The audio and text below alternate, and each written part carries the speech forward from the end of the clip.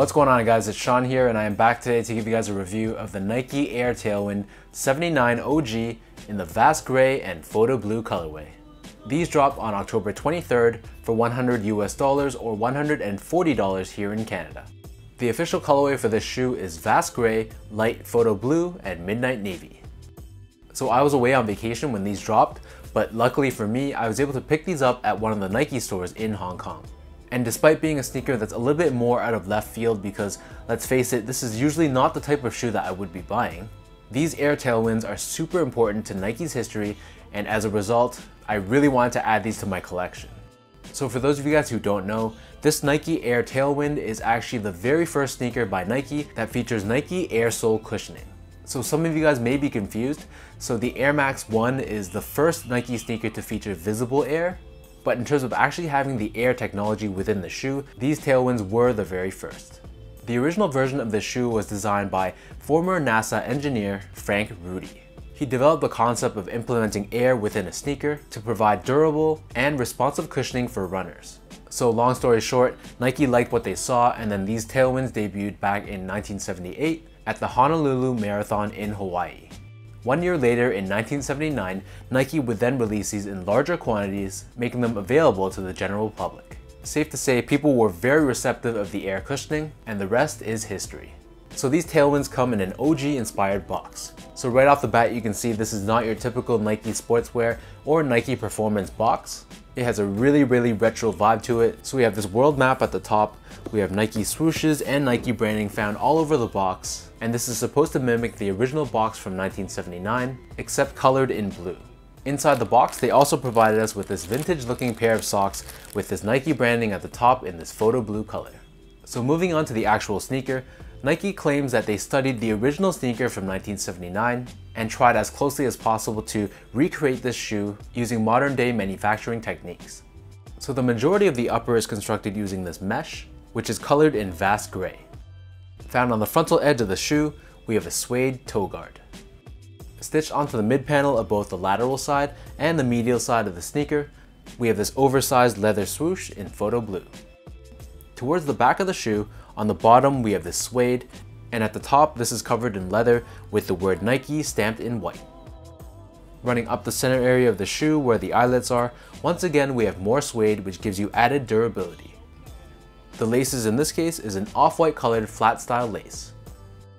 Underneath the laces we have the tongue. So this is a foam padded nylon tongue that's colored in off-white. At the very top we have this Nike tag, and the edges of the tongue are unfinished, which exposes the foam that's sandwiched in the middle. As for the insole, so these come with a white colored insole with Nike branding on the heel in black. And I want to point out that these insoles have this additional arch support, and it's glued onto the medial edge of the insole. So the upper of these Air Tailwinds sits atop this white colored foam midsole. Encapsulated within the midsole, we have a 3/4 length Nike Air Sole unit. Turning these over to the bottom, so here we have your outsole, which is completely constructed out of black rubber with this waffle traction pattern. In the very center, we have the location of Nike's world headquarters, which is Beaverton, Oregon. In terms of sizing, I feel like these Tailwinds actually fit really big. So I wear between a size 10 or 10.5 in most of my Nike sneakers, but when I tried on the size 10, they fit me huge. So as a result, I was able to go down to a size 9.5, which fit me pretty well from a width perspective, but there was even still a little bit extra room in the toe box than I would have liked. So to be safe, I'd say go down half a size, but if you have narrow feet, then you might be able to even go down a full size. These do kind of run a little bit more on the narrow and long side though, so if you do have wide feet, be prepared that your feet might experience some discomfort, specifically around this forefoot area, as your foot might be spilling out the edges. From a comfort standpoint, so these Tailwinds actually surprised me quite a bit. For a shoe that originally debuted back in the late 70s, when I wore these, I don't know if it's because it's like a modern day construction of an old school sneaker, but I could actually really feel the air cushioning underneath my feet.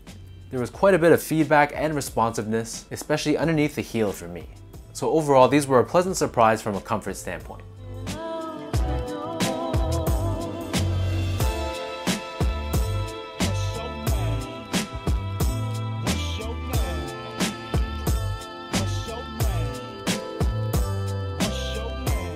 So with all that being said, now let's lace these up and I'll show you guys how these look on feet.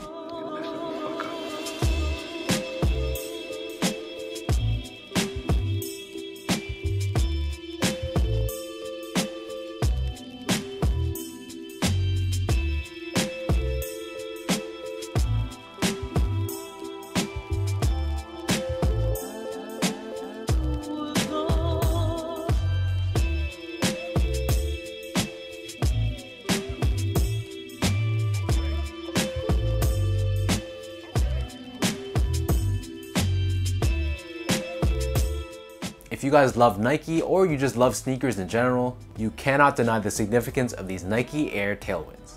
I love the story these tell, and I like how Nike really elevated it by giving you special edition packaging and the extra socks as well. Regardless of all that though, this is still a very nice looking sneaker, and the color scheme of Vast Gray with hits of photo blue and navy honestly makes this shoe a pretty easy sneaker to wear as well. So let me know in the comments down below what you guys think of the Nike Air Tailwind 79 OG.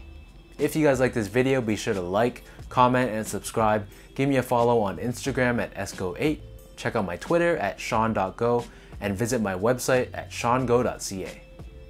So until next time, thank you guys so much for tuning in. Hopefully you guys liked this video and possibly learned a little bit about Nike's history. And until next time, I'll catch you guys in the next video.